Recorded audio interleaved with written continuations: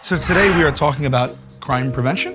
Okay, my name's Salvatore. This is Brian. Sorry if I feel a bit wonky. So I'm also sorry if I feel a little bit wonky today. Yeah, I almost bled out last night. I almost bled out last night. Yeah. Look at her face. Now, we have an orgy of information to get through. We're gonna go through it. We have an orgy of information to get through today, so let's just bang this out. Personal preparation plan.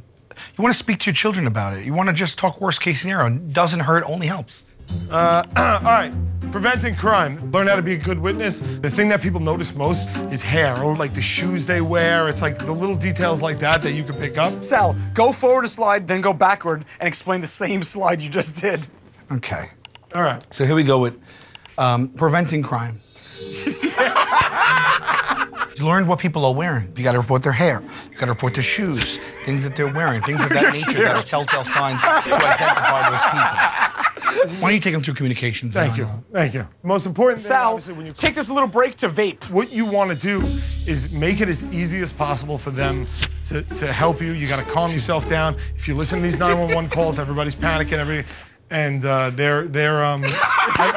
hearing something outside my window. Just be like, you know, they're breaking in. You know, give them a reason to. Is he smoking? I don't think you can smoke in here. What are you doing? What? I was blowing my nose. What are you doing? I was blowing my nose. And then I'll do the next one.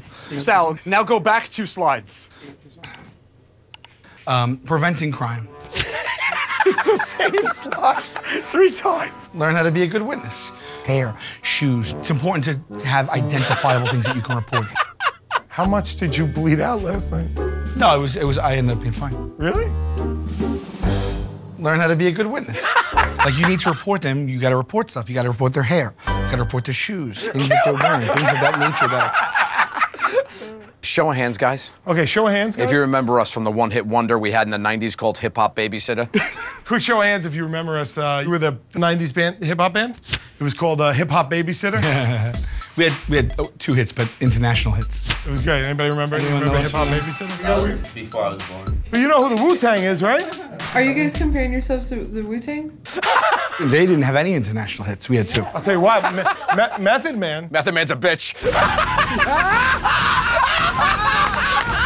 I'm not saying that. Yes! That's how you get it! Okay, learn how to be a good witness.